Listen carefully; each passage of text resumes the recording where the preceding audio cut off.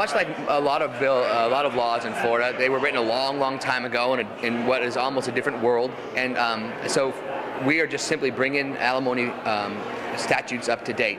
What we do is we set very generic guidelines for a judge to use, and the judge can easily pierce those guidelines just by giving written findings. So what we've done is we've taken a lot of the guesswork out of alimony and allowed the judge enough leeway to institute the alimony that best fits the scenario.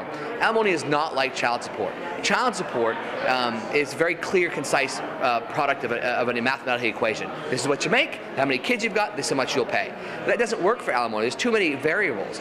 Generically, alimony should not exceed half the time of the marriage. That seems fair, but the judge can say, well, wait a minute, we have a handicap situation, we have a mental illness situation, maybe we have 12 kids situation. Lots of situations the judge can simply say 7.5 years on a 15-year marriage isn't enough. I'm going to grant 15 years alimony, and here's why. As long as they put those findings in writings, we're good to go. The judge has a lot of leeway.